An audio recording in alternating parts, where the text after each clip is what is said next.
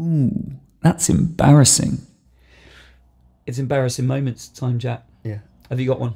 Yeah. But I don't think I get embarrassed easily. Okay.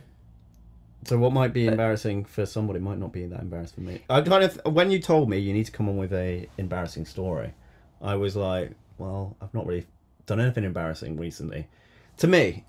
But something I do embarrassing probably happens to me like every day. Well, Danny Lamosa was similar because his dad is his dad. Yeah. He grew up not really being able to be embarrassed because he was hardened to it. But are you not easily embarrassed because you've done so many embarrassing things, you've just got used to it, or you just don't do embarrassing things? Me, I think it's just like that's just a part of my life now, and just like I do embarrassing things, but I've just become desensitized to awkward situations, I think. So anyway, it's a good 10 years ago now that I was at a house party with a friend of mine celebrating his 21st, and well, I think it was 21st, might have been younger. Anyway, cut a long story short, there was another guy there who I took quite a liking to, who wasn't out the closet. Oh, okay. At that point, but we did like each other. Anyway, so I think I was basically working the next day at very early in the morning for a supermarket at 5 a.m. to 8 a.m. for doing the dairies there. So basically, I thought, like, I'm going to leave this party early-ish because, I've got work. Yeah. Being a responsible young man that I am. Wow. Even back then? Even back then. So this is, I think, about 2010, I think. We'll leave the party early. Exchanged numbers with this guy, as you do. Didn't kiss him or anything. Basically, I went home, so it was only quite a short walk to my house. Anyway, he gave me a call not long after I've kind of got into bed. He was like, "Can I come over?" And I was like, "Yeah, okay. Yeah, that sounds like a good idea." Not that you're easy in any way. No. I was probably playing hard to get for about 5 seconds or something. But he's very, very good looking and out of my league. And I'm pretty sure isn't gay now.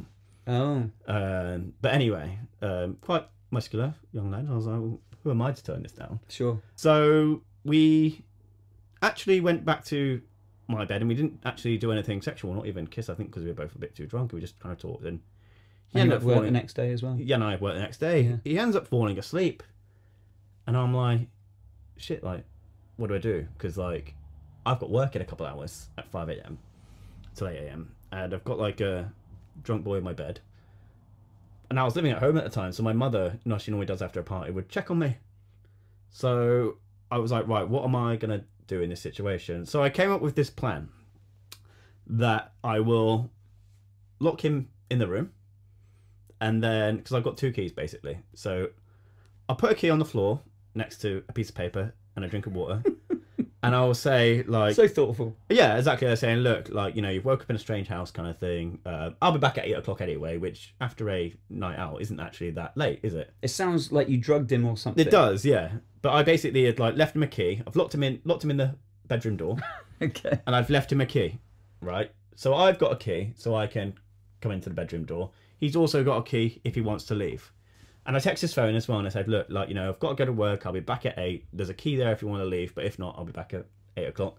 Also a pint of water because I understand that you drank a lot. Because I didn't want my mother going in the morning being like, who's a strange man? Yeah.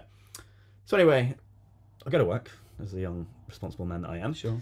And very long 3 hours because I'm thinking, shit, there's a boy in my bedroom. So I did my shift and came home. And when I got home, the door was still locked. So I'm thinking, great, he's in there then, isn't he? Because the door's still locked. If he's gone somewhere, he would have, left it unlocked and and left kind of thing. So I opened the door and he wasn't in the bed. So I was like, well, what's happened here? And I looked to my right as I went into my bedroom and there was the wide open window and curtains flapping in the wind.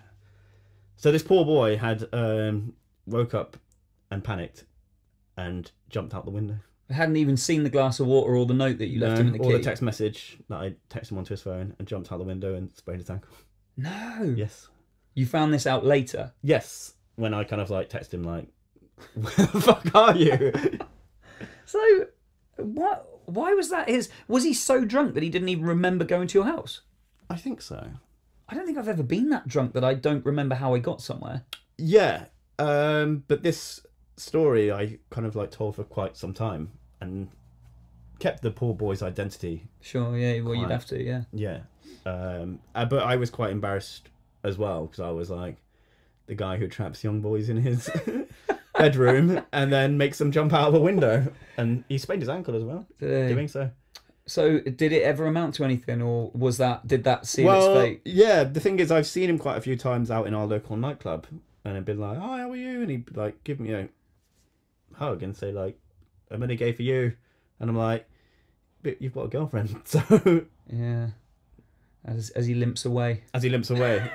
Yeah, which it's a very funny, embarrassing story. Yeah, I like to imagine what the neighbours would have thought of that, seeing this guy leap out the window. Yeah, and escape down the road. Well, I suppose it wasn't so much embarrassing for you; it was more embarrassing. Well, yeah, it was embarrassing for you because of the reputation that you might have got. Yeah, but yeah, it's sort of embarrassing for him for for how it ended. Yeah, and I'm not sure if he'd actually told anybody how he sprained his ankle. Being like, well, this Jeffrey Dahmer gay man had basically trapped me in a bedroom, and I've only just been able to escape. I saw a barrel of acid in the corner of the room and a hacksaw. Yeah. Oh, well, that's a good one. Yeah. I do like that one. It's different to anything we've had so far as well. Yeah.